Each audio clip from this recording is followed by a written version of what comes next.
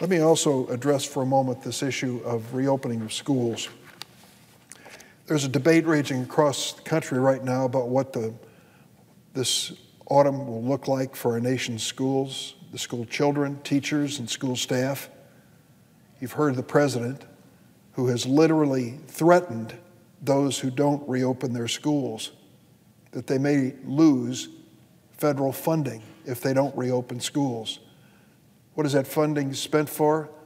Special education, school lunches, help for kids in poor schools. The message has been reiterated by the loyal Education Secretary, Betsy DeVos. She too has joined in the threats on schools that don't reopen. Now the Republicans in the Senate have taken that threat and turned it into legislation with their proposal in the next relief package.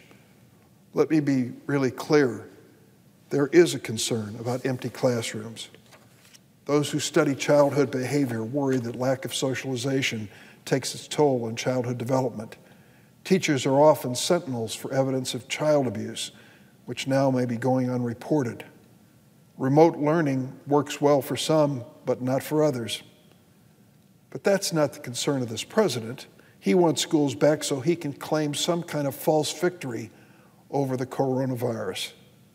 Last week, I led 24 of my colleagues in writing to the majority and Democratic leaders, opposing putting children and teachers in any danger by conditioning funding on schools reopening in person. Recently, I had the opportunity to visit the Little Village Academy in Chicago with the Chicago Public Schools Chief, Janice Jackson. Some wonderful people are there each day, passing out lunches to the kids in the neighborhood who come around the school.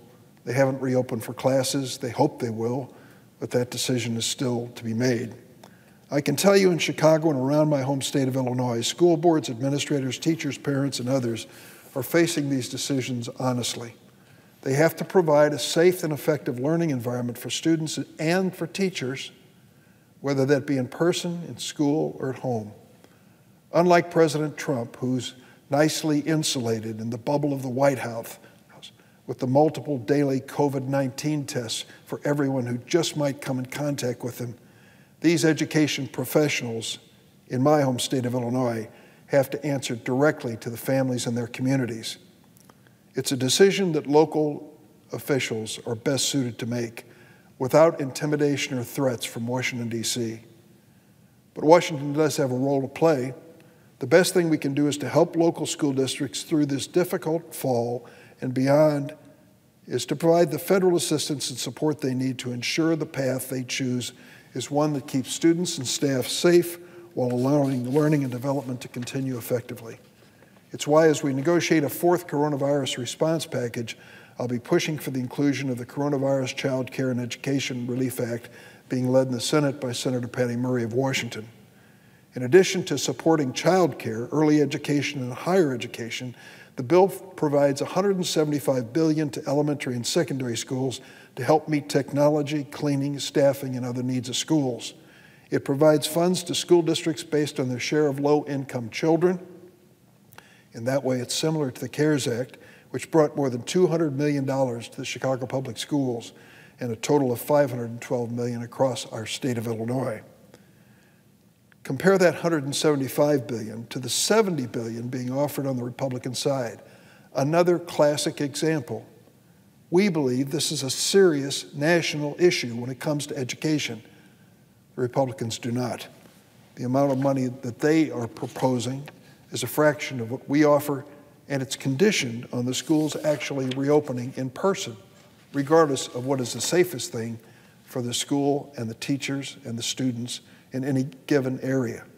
Congress shouldn't put state and local officials in the position of choosing between desperately needed federal assistance and the safety of students and school personnel. Congress shouldn't incentivize schools to reopen in person prematurely or penalize those where the public health situation makes it dangerous. The argument from the administration seems to go, well, if schools don't reopen, they either don't deserve or don't need any help. That's just not the case. Even schools that are not able to reopen in person need assistance ensuring their students, especially those from low-income families, have the ability to participate in remote learning. They need help keeping staff on payroll, preparing the buildings so that they can return in person in the future, and addressing any number of difficulties this pandemic has created. School buses. If there's going to be social distancing of the kids on the buses, will there be a need for additional buses and bus drivers?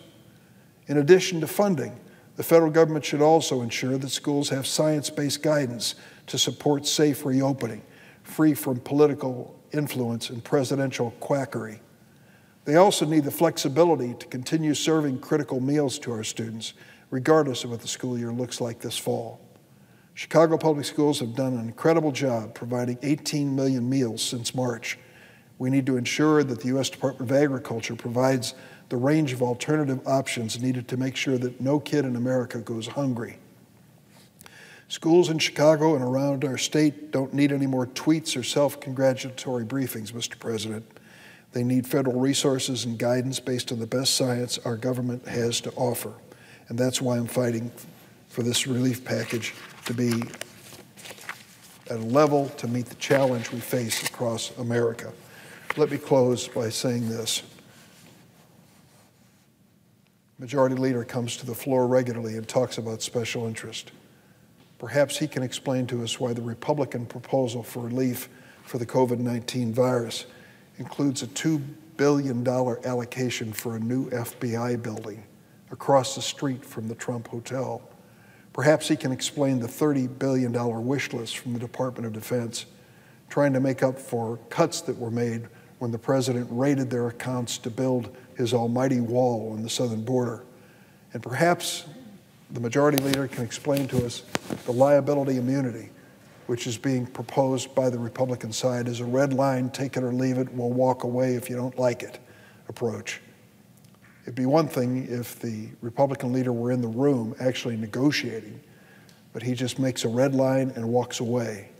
That red line is a subsidy to the largest corporations in America, giving them liability immunity when it comes to possible court suits. Wouldn't we want a standard to make sure that all businesses and every individual or group or business is doing its best to keep America safe?